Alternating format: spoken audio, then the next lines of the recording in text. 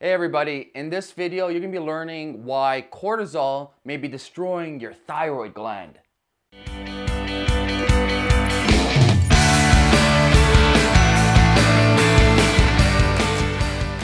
Hey everybody, it's me Amir. So we're going to be talking about how stress can actually impact your thyroid gland. Now when we look at this, the first component about a healthy metabolism is your hypothalamus. Now your hypothalamus is like your master computer. It sends out signals throughout your body and it tells your body what it has to do. Hypothalamus will send a signal called thyroid stimulating hormone to your thyroid gland. It's shaped as like a butterfly right here. Now your thyroid gland produces something called T4. Now T4 is a compound that will go throughout your body and be transformed into T3. Now, T3 is the active form that you need in your body to become healthy, okay? Rewind that for a second. T3 is the active form, T4 is not the active form, okay? So you want high levels of T3, or I should say normal levels of T3. Now, the problem today's time with the thyroid gland is a lot of practitioners and a lot of people are looking at the thyroid and not really looking at what is causing what. So there's something else though you should be really concerned about is T3.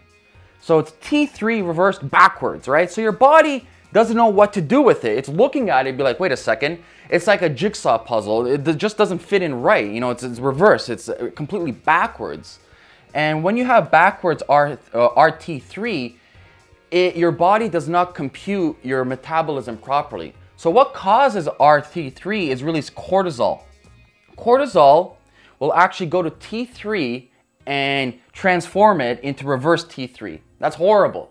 So when you have like high stress situations, or if you have a pathogenic infection, or if you're eating foods that are not good for your body, or if you have heavy metal toxicity, or if you have anything that's putting a burden on your adrenal glands are stimulating cortisol, your stress hormone, and cortisol now is going to T3, causing it to become T3, reverse T3, and that's horrible. And why this is really important for you guys is if you do a thyroid panel or if you're doing some thyroid test, your practitioner, your doctor will just look at standard numbers. They won't actually look at T3, be like, oh yeah, you have T4 levels are healthy, your TSH is healthy, but you gotta make sure to check your T3 levels. Because if your reverse T3 levels are elevated, that's a good correlation that your cortisol is disbalanced. As you can see guys, cortisol is really, really important in controlling your thyroid gland and metabolism.